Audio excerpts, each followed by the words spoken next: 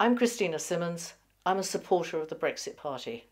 One of the most worrying things is how you can be deceived when people actually tell you the truth, or at least they don't lie to you. That sounds a bit of a conundrum, doesn't it? But actually, it's what our politicians have been doing for probably the best part of 30, 40 years. They tell you the bit of the truth they want you to hear. And I think this is quite clearly demonstrated when one looks at the briefing documents which were given to Edward Heath, a previous Conservative Prime Minister, who actually took us into the European Union.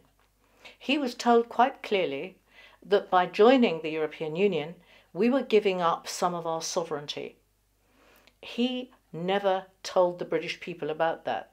And the Foreign Office document itself is quite interesting because although it talks about the lack of sovereignty, it ends up with there may be a case for not mentioning it. Sounds good to me. Don't mention it, don't frighten the children, and they'll go along with what we're telling them. But I can bring it further up to date. You will be aware that there was a European constitution proposed. The Dutch, the French and the Irish all voted against it. We didn't because we weren't given the choice.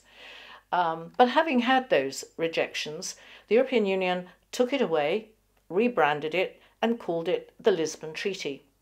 Because it was a treaty, it didn't require, except in Ireland, that there should be a subsequent referendum, so it was passed by the parliamentarians in those countries. But this was what the previous French Prime Minister, Giscard d'Estaing, said about it. Public opinion will be led to adopt, without knowing it, the proposals that we dare not present to them directly.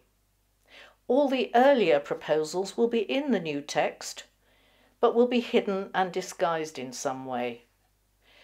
If that isn't a mandate for deception, I don't know what is. So think hard when you hear politicians telling you something.